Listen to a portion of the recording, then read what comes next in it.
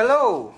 Again, this is Sir Medes, and I'm going to do a video regarding na doon sa tanong ng aking dating kasamahan na magte-take ng kanyang board exam.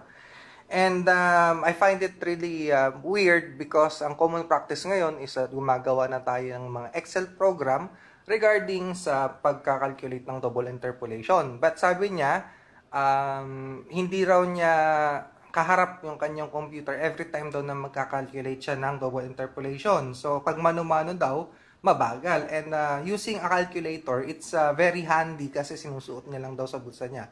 But anyways, I'm going to teach this to share sa bawat isa regarding how to calculate double interpolation via scientific calculator.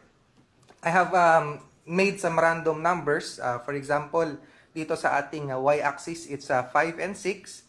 And then x-axis and then y-axis natin is 3.2 and 3.4. You can imagine, for example, ito draft and then ito ang mga trim niya or list or heel or tawag dito kung ano man or maaring sounding and then yung kanyang tawag dito trim or kahit ano. But this is just a random number. We are going to find out the value in between ng 5.7 and 3.25. So, makikita ninyo na yung 5.7, dito siya sa gitna. 5.7. And then yung 3.25 dito naman sa gitna. So, ang mapaplot natin is banda rito. Yung value, kailangan nating hanapin dyan. Okay? So, what calculator I'm using? I'm using this very handy Casio FX95MS. Bakit ito ang gamit na calculator ko sa pagdemo and then what I'm using on board? Kasi ito yung pinaka-typical na calculator na kaya ng bulsa and then maraming mga pirated like Carse or Casin or kahit CDR King meron to, meron ganito. But I'm not promoting those brands. I'm just using this very handy calculator that I really like. Okay? So, kailangan nating malaman again yung value nung pagitan ng dalawang to dito sa point na to. So, I have prepared this illustration. As you can see, transfer ko yung table natin dito. I'm just going to draw a line here. Yan. And then, 5.7 and 3.25. So, for the sake of illustration, I made some boxes. And then, sa double interpolation kasi, it's called double interpolation, pero you're going to do interpolation 3 times. Bakit? Kasi una, interpolate mo muna dito, yung value neto, and then yung value neto, and then yung pinaka-value ng gitna natin. So, tawag dito, I don't know why it's called double interpolation while you're going to do 3 interpolation, but I don't really care to explain that anymore. So, ito yung pinakamabilis. We're going to use this. Hindi na tayo magmamano-mano. Unlike my previous tutorial or yung video demonstration na ginawa ko noong nakaraan. But anyway, let's start. So, pag naikuha mo na yung value, naisulat mo na siya sa isang papel or meron ka ng guide at mabilis ka na, you are going to on the calculator. And ang feature na kailangan natin sa calculator, yung meron siyang linear regression. So, ano yun? Pag pumunta ka sa mode, meron kang 3, yung regression, and then yung linear, 1. So, makikita nyo, magkakaroon na siya ng symbol dito or yung nakasulat na reg. So, regression na siya. Pwede na tayo mag-input ng ating values, datas, para lumabas yung ating hinahanap. So, ito muna, uunahin natin. First interpolation natin, x-axis, y-axis. So, 5.7 siya. So, let's start. So, pag niyan, kailangan natin 5 and then 3.2. Ito, 3106.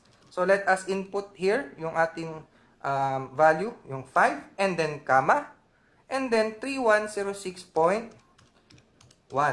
So, makikita nyo, may comma siya dyan, and then memory plus. So, na-input siya. So, ito yung ating first coordinate. And then second is yung 6, and then comma, and then 3103.9. So, memory plus natin. So, meron ka ng pangalawa ngayon. So, pag hahanapin natin yung value ng 5.7 dito, yung missing, is that kailangan natin input siya. 5.7, shift, And then, makikita nyo ito yung S-var. Hanapin nyo yung S-var. Yan. And then, pindutin nyo siya, S-var. And then, hanapin natin yung Y. Typical nasa dulo yun eh. So, makikita nyo Y. So, you have to press 2. And makikita nyo 5.7 Y. And then, equals. So, meron ko ng value ngayon. Dito, pwede mo i-transfer to. So, 3104 point. Let's just round it off to 6. Okay? Ito naman, susunod. So, all clear natin. Just, para ma-clear to, in-input natin dito, you have to clear it up. Paano yon? Shift, and then CLR. So, SCL or stat clear siya. So, 1. And then, stat clear, question mark yan, equals, yes. Just to be sure, pangalawang beses pa. Anyways, ipasok na natin tong value na ito. Napasok natin yan. So, ito naman ang bagong value natin. So, ating Y. So, 5 and then, comma, and then 3147.4. So, memory plus. Yes, naipasok na natin. And then, ito naman, 6. And then, comma, and then 3145.4. And then, memory plus. So, nakuha na natin tong points na mga ito. Hanapin natin yung gitna, which is 5.7. So, 5.7, shift, and then S-var again. Hanapin natin yung Y, and then 2.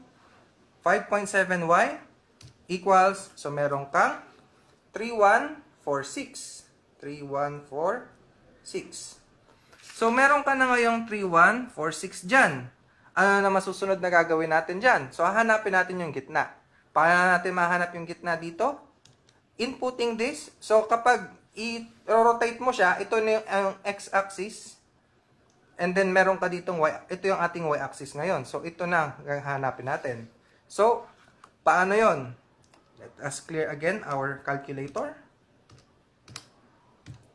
And then, i-input na natin siya. 3.2 and then 3104.6. So, 3.2, comma, 3104.6, and then memory in, and then 3.4, comma, 3146, and then memory in. So, meron ka ng dalawang value. Hanapin mo ngayon 3.25 sa gitna. So, 3.25, shift, and then S-var, and then hanapin mo yung Y, which is 2, and then equals, meron ka ng sagot ngayon na 3114.95. So, yan ang value ngayon. So, mabilisan lang.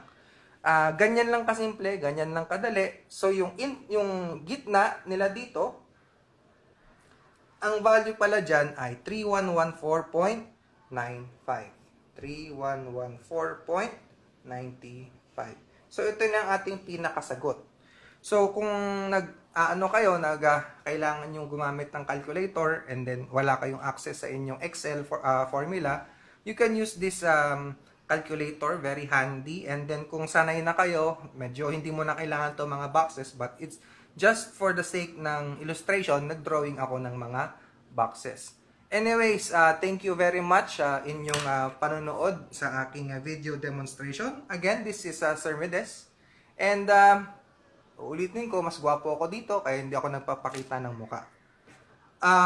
Happy New Year sa inyong lahat. Happy 2017. And may this video be productive sa inyo at makatulong sa inyo. Especially doon sa mga aspiring officers and yung mga officers na gusto lang ma-refresh ang kanilang pinag-aralan, kanilang trabaho. So, again, this is Sir Medes and I salute you.